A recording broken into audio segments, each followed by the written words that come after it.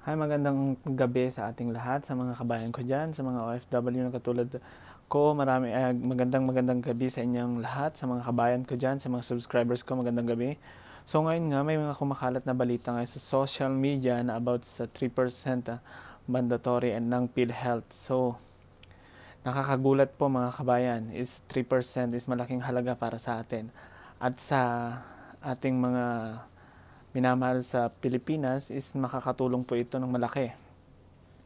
So ngayon nga po, ang balibalita po sa social media is about sa 3%. Kailangan naming bayaran yun. Ang pangit pa nito is base sa basic salary namin dito. Ay, hindi naman po yata sapat yon. Parang napakalaki ng 3% mga kabayan. So, dapat po sana pag-isipan po muna ng Philhealth yan pagtaas kasi crisis po ngayon tapos isasabay nyo po sa pagtaas ng 3%. Nakakagulat naman po, di ba? May mga OFW po tayo, yung mga pamilya nila hindi nakatanggap ng ayuda sa Pilipinas kasi nga po OFW po sila kasi ang DSWD, di ba? Pag OFW ka, hindi ka pwedeng makatanggap ng ayuda sa mga ibang probinsya. Ganun po. So, 3% ng mandatory ng PhilHealth is napakalaki. Tapos, ang masama pa nito, pag hindi po namin nabayaran yun ng this 1 year, kumbaga may penalty pa po yun. Kailangan namin magbayad every month ng mandatory na 3%. So kapag hindi ka nakabayad, meron daw yung 1.5 penalty. So ang hirap naman po mga kabayan pag ganun po yung nangyari. May mga kumakalat ng mga comments about sa PhilHealth. Masama ng loob nila. Saka meron din kumakalat na videos ni Kuya ng galit na galit. Galit na galit dahil nga po dun sa... Hindi ako natatawa, kundi itinatawa ko na lang po yung inis ko. Kasi nga po, 'di ba, 3% tapos crisis, tapos may mga ewan ko na lang. Ang dami-daming babayaran. Tapos hindi namin alam kung sa COVID ba mamamatay ang mga OFW or sa mga tinataas yung dadagdag problema sa amin. Kala ko po ba kami po ay isang tinatawag niyong bayani ng bayan. Ano pong nangyari? Parang kami po ay nalulugi sa ating gobyerno.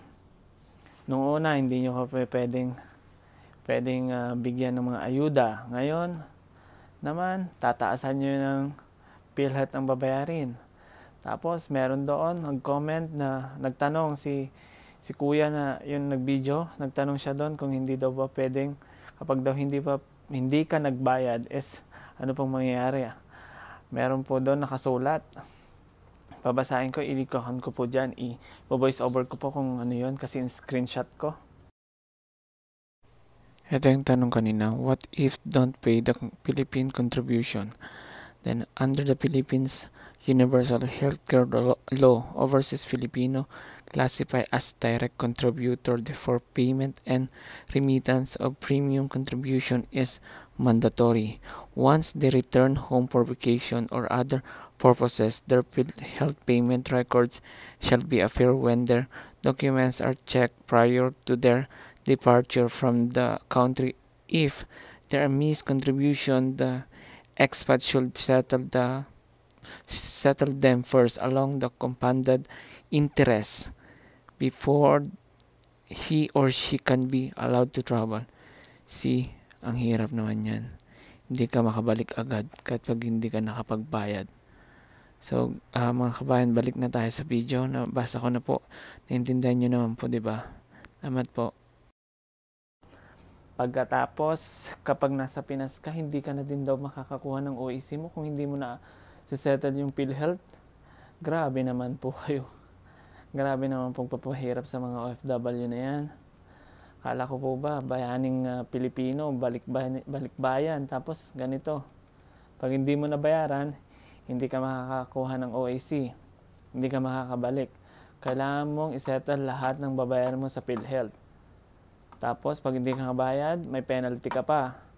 So, ano na mangyayari? Nandito po kami ilang taon, 3 years, 4 years, 5 years. Hindi naman po namin nagagamit yung PhilHealth. Siguro kung tatanungin ako kung SSS yan, mapapakinabangan ko pag tumanda ako, pero pag PhilHealth po Tapos nandito ka, 'di ba po?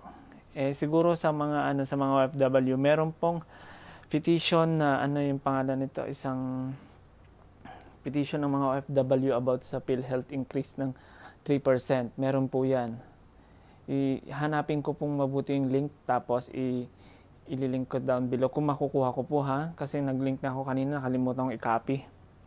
Pero meron po yun. Sana po lahat ng OFW is magtulong-tulong, magkaisa about dito. Sana po baka naman po katulad ng mga pagsasabi natin sa katulad ng nangyari dun sa ibang kabayan natin, wag naman po sana.